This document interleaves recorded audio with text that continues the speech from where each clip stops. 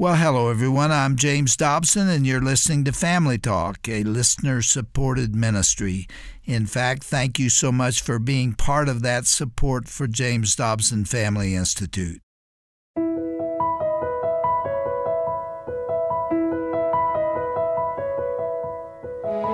Well, welcome to Family Talk, the broadcast division of the Dr. James Dobson Family Institute.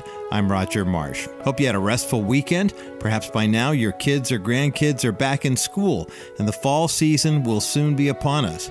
Well, as we get back into our regular routines, for most of us, it's a time to turn our attention back to matters of major importance as Christian citizens. Maybe you are planning to attend your kids' school open house and meet their teachers. Or perhaps you'll attend a school board meeting. And then there's also the upcoming election cycle. These are all things that matter. As Dr. Dobson likes to say, public policy impacts the family, so you need to be aware of what's going on. And one issue that is at the forefront here at the JDFI is the sanctity of all human life. And I want to remind you that even though Roe v. Wade has been overturned at the Supreme Court level, the fight for life is far from over. And that's why we have a very special guest on the program over the next couple of days. Her name is Marjorie Dannenfelser. Marjorie is president of Susan B. Anthony Pro-Life America. This is a nonprofit organization that is working to protect life by supporting pro-life politicians. She'll be discussing with our co-host Gary Bauer how far we've come in the fight to defend innocent babies in the womb and what we still have yet to do to protect the preborn. Gary Bauer is Senior Vice President of Public Policy here at the Dr. James Dobson Family Institute, and he will tell you more now about Marjorie Dannenfelser. So let's join them right here on Family Talk.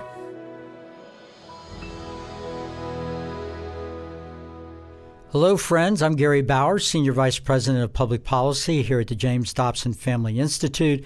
I'm also the host of Defending Faith, Family, and Freedom, the podcast here at JDFI.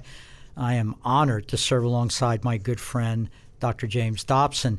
Our guest on the program today is a strong voice in this nation in the fight for the sanctity of life. Her name is Marjorie Dannenfelser. Marjorie is president of the Susan B. Anthony Pro-Life America, which is America's largest grassroots pro-life political organization. In the 2020 election cycle, their efforts helped elect the largest incoming class of pro-life congresswomen, with 19 new pro-life women, making now a total of 30 serving in the U.S. House of Representatives. Wow. Her writings have been published in Time, the Wall Street Journal, and even the Washington Post. Marjorie has also been profiled by New York Magazine, the New Yorker, and the Washington Post. In 2016 and again in 2020, she was named as the national co-chair of the Pro-Life Voices for the Trump Coalition. In 2017, she was appointed to the Women's Suffrage Centennial Commission by U.S. Senate GOP leader Mitch McConnell. In 2020, Marjorie served on the President's Commission on White House Fellowships. She also served on the Life Perspectives Task Force. Marjorie and her husband Marty have 5 children. You know, I've been looking forward to doing this. Dr. Dobson sends his best to you. He's a great admirer of you, as I am. And, you know, you're very well known here in Washington, D.C. You're well known for anybody that wants to run for office and get the pro-family or pro-life vote. But tell our listeners, you know, many of them, they're not marinating in the world of pro-life politics every day.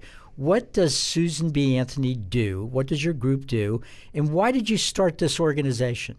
I think it goes all the way back to, what is it, 1992?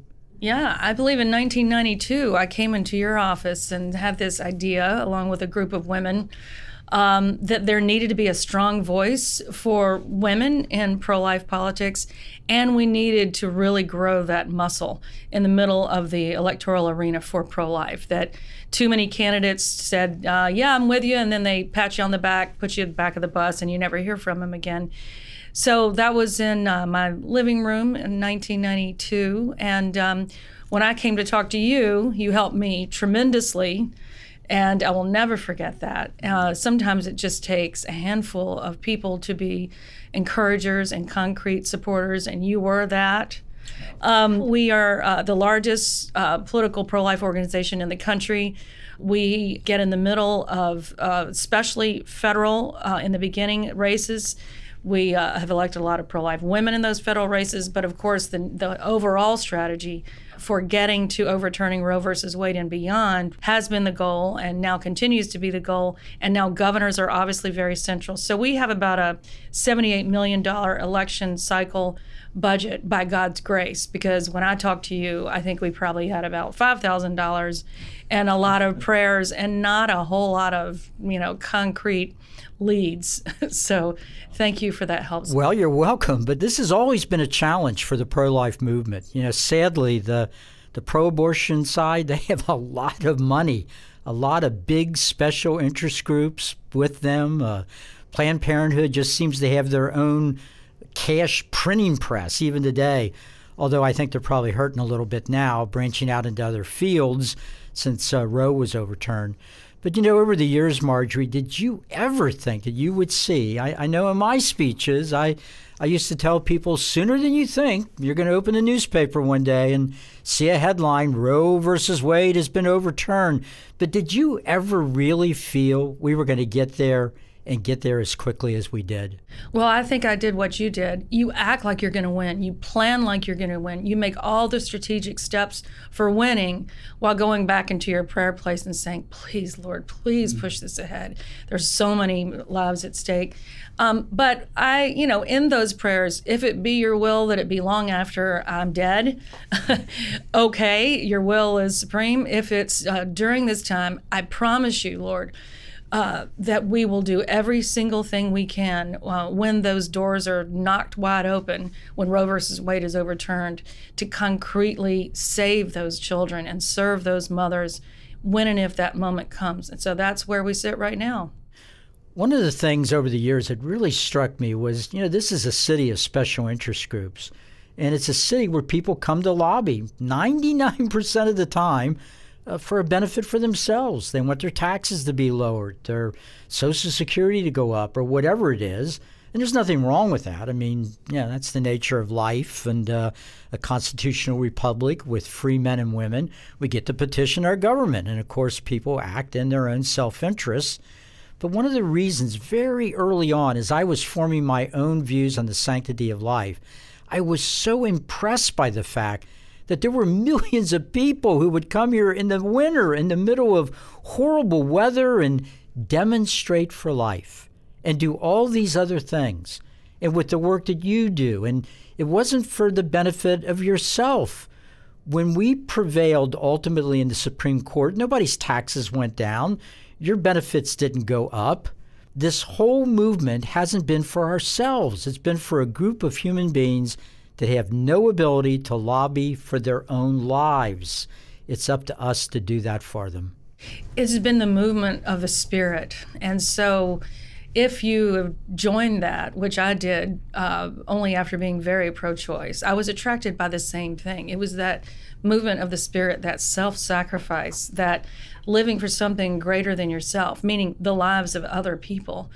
That is what's so riveting and so attractive. And that, unlike any other issue, has been the power at the center of this lobby, if you want to call it that, the power at the center of this machine to elect people. All the things that are secular and sound kind of dirty on other issues for the pro-life issue are transformative. That you would have such good people, the best people that you'll ever meet, millions of them behind this issue and leverageable in the middle of some of the most important races that we've ever had, including the Senate, the presidency, the lobbying to get the right Supreme Court nominees on the bench, then to get a law that would test Roe versus Wade. All that seemed impossible just a short while ago. Yeah, I was deeply involved in the confirmation efforts for Clarence Thomas a gazillion years ago, and I still look back on that and feel really good when I reflect on what was accomplished. But the three latest, the three Supreme Court vacancies that were filled during the Trump-Pence administration, those were huge victories. And I know JDFI was really involved, and Susan B. Anthony was involved in all three of those. Talk about a bitter fight. Can you describe a little bit on what you all went through during that time? Yeah. I mean, through the Clarence Thomas hearings how bad it can get. And we were both around for Bork. And so you'd think you'd be prepared, but I cannot say that I was prepared for the pure whirling dervish of evil that really was so palpable in the middle of those hearings, in the grassroots, in those confrontations, in the right states to lobby the right senators to vote the right way so that we had, quote, pro-life, and they are pro-life, but justices that would honor the Constitution as written, not how they want it. Anyway, during that first nomination by President Trump, walking into the White House, that when no one knew who that nominee was going to be, just like us, nobody knew who that nominee was going to be, and it was at night. We had worked so hard to elect Trump. We didn't know what to expect. We were lobbying for the right things, and here it was. With the perfect nominee, and we were all jubilant because there were all the justices. So it was just the springtime of pro-life politics and where we saw such incredible hope. Then with the Kavanaugh hearings, no one will ever forget those. And I was sitting in that room for those hearings, and that's where I would say would be, having lived through that, I don't think I can compare it to anything else. The anger and the attacks in the hallways, Lindsey Graham's just mountaintop moment speaking for what these hearings were about and what they weren't was so important, all by the grace of God. There is no way that could have happened without him, and the timing of it all. Yes, somewhere in all that, God's hand had to be there to provide that opportunity.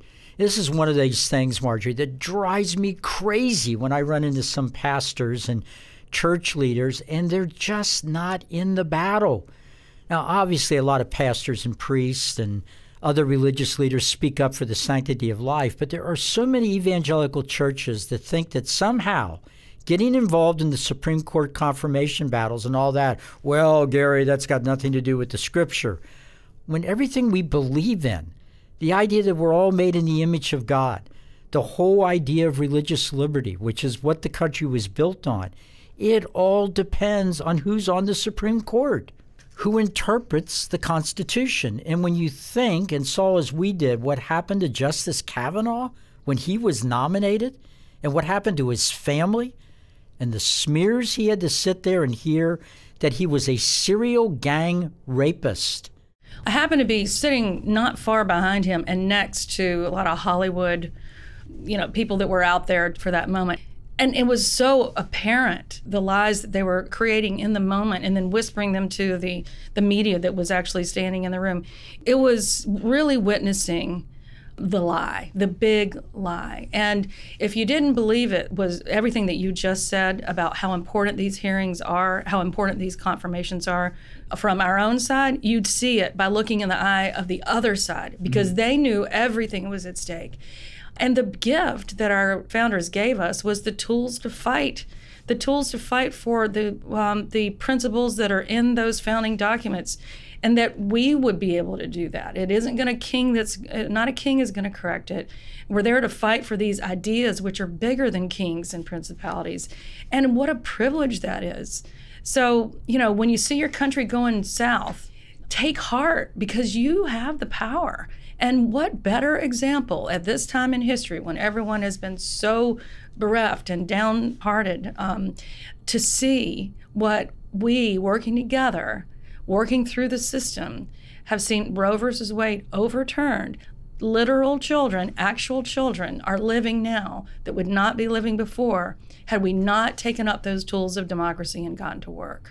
There's a lot of polling data on this and research about a lot of Americans, majority of Americans, but particularly Christians, feel that the country's been headed in the wrong direction.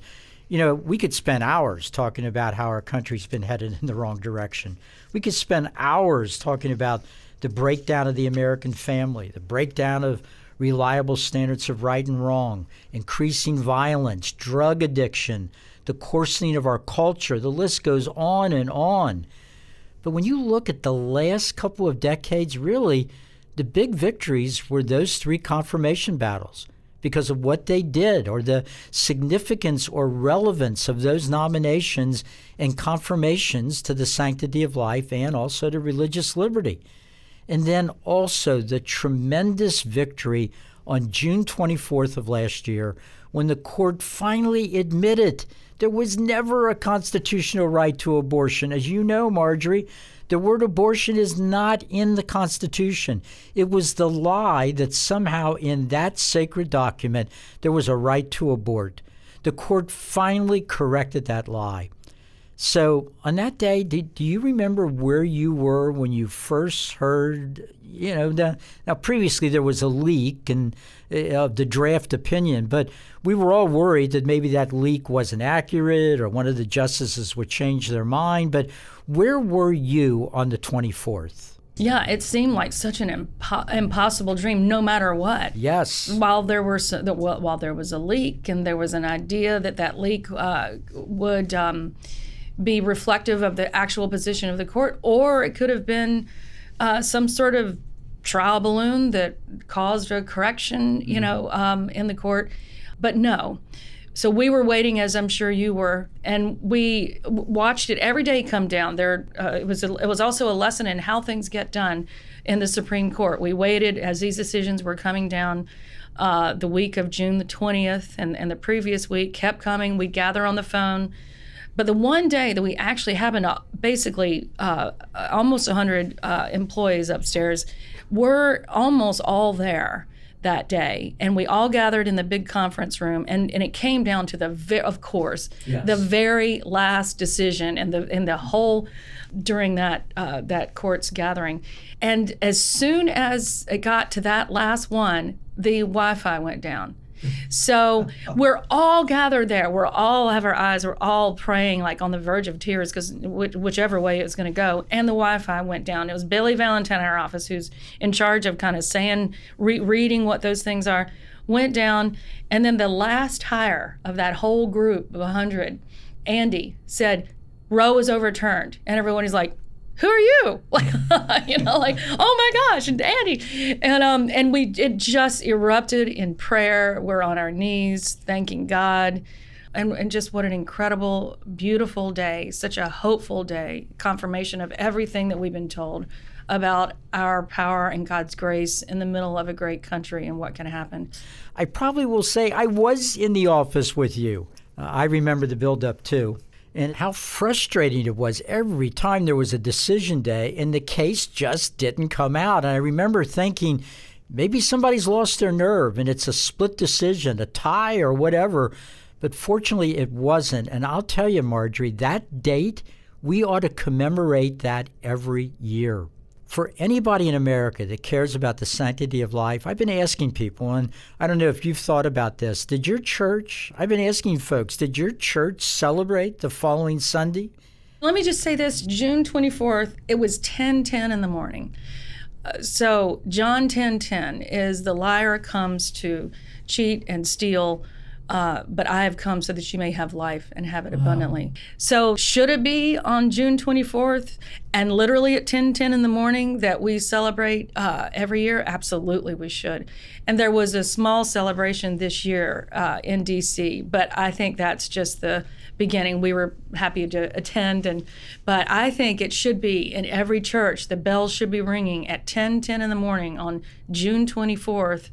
And that can be a good rallying point for the thing that needs to be done right now. I think that's a fantastic idea. I remember within 24 hours, Dr. Dobson and I talking about what had happened and just the joy in his voice. We've been dealing with this issue for so long. And abortion, by its very nature, is an act of violence. Every abortion is an act of violence. A woman has been psychologically exploited and harmed, and a human life's been ended. And so I guess when you think about that, when you think of the violence of abortion, it probably shouldn't surprise any of us that when the decision was announced and the weeks and months that followed, and even up to right now while we're talking, the pro-abortion side seems naturally to have engaged in violence that is a reflection of the violence inherent in every abortion. That's exactly right. And if you can't win, you try to win by force. Let me just back up a little bit, because I'm sure everybody listening knows, but if you don't know, you should know that Dr. Dobson and Gary Bauer, for many, many years, could shut down the Capitol switchboard in a second when they brought up the violence of abortion and the love that a mother naturally has for her child, and that your congressmen and senators are not doing the right thing right now. Give them a call. It took about 15 minutes for them to be so jammed up that's a model of what citizen activism is, and that's what we need more of.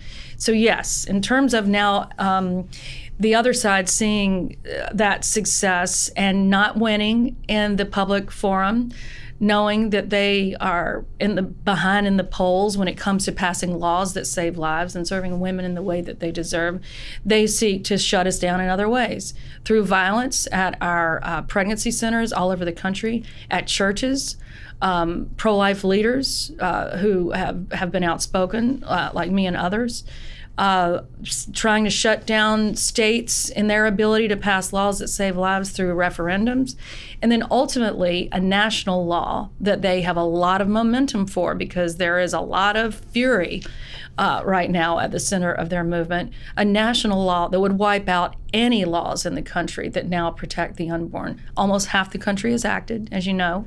It would wipe out all of those laws, and it would wipe out anything that might come. I mean, it would preclude any national protections whatsoever, even the most modest ones. So they have they are ginned up, their generals are aligned, their strategies, as always, are as good as humans can come up with. Nobody is better at strategy than that side. They don't have the power of the Holy Spirit. But one thing that I know is that we should never think that our job is done. Our job is beginning. We just kicked that door wide open, and now every single pro-life person, every single believer needs to walk through that door. What a wonderful thought. You know, Marjorie, when the final history is written by the only historian that matters, which of course is God our Father, I believe you will be in the hall of heroes and heroines on this issue, and that what you've done and what the organization has done, I have absolutely no doubt that you and everybody at Susan B. Anthony will hear the words we all long to hear, which is, well done, good and faithful servant. God bless you for all your work, for the sanctity of life. I appreciate you. I value our friendship, and I look forward to many victories ahead that Dr. Dobson and you and I can celebrate along with the JDFI team as we try to make America that shining city on a hill that our founding fathers were so committed to giving us. Thank you, Gary.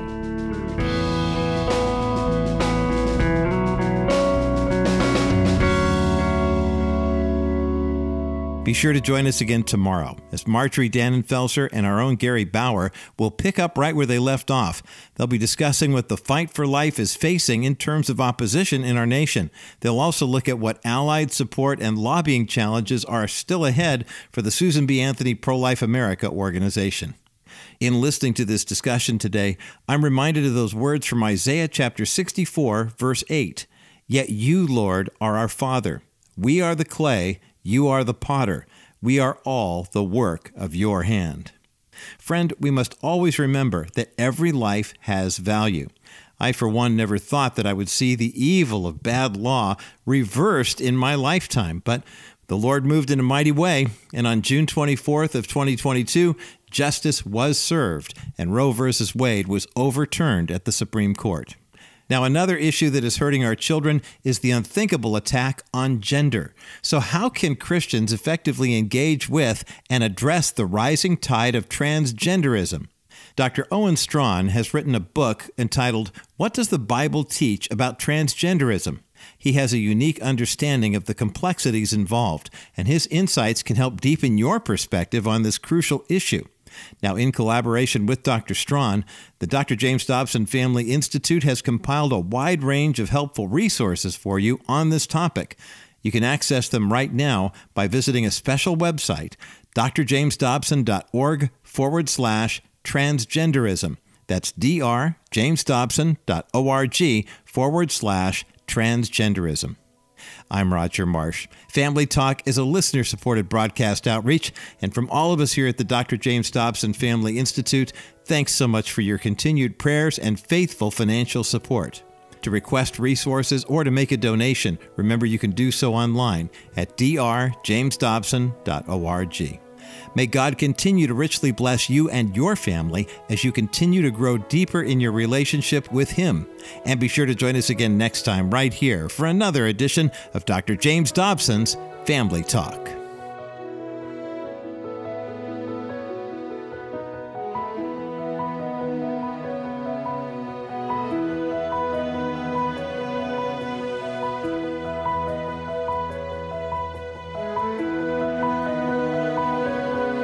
This has been a presentation of the Dr. James Dobson Family Institute. This is James Dobson again. As we close today's program, I just want to thank so many of you out there who make this broadcast possible with your contributions. And I want to tell you how much your generosity is appreciated.